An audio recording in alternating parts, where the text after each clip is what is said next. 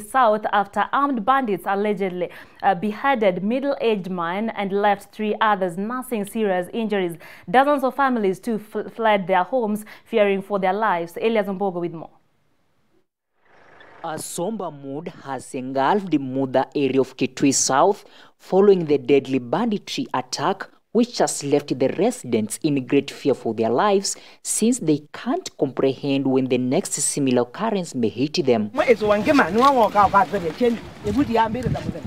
According to Joram Kingondu, a resident of Musenge village, the bandits, unprovoked, attacked his neighbor while resting at his home and beheaded him on Sunday evening. Hili shida ya Wasomali ilianza kitambo sana, hata bado nilikuwa mtoto. Mpaka wa leo bado shida hiyo. Babangu aliuawa na Wasomali.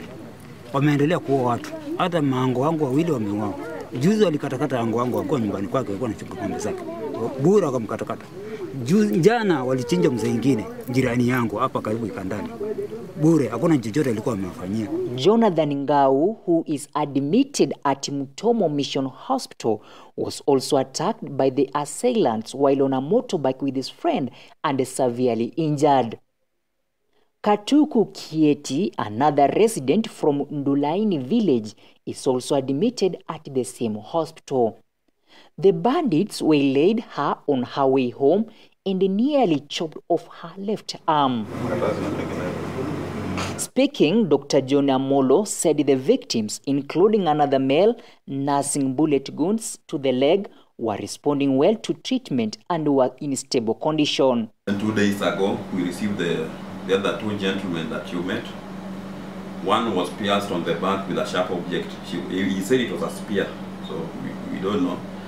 And when we did the investigations, the x-rays, we saw the chest was okay. So there was no sign that this injury penetrated into the chest cavity.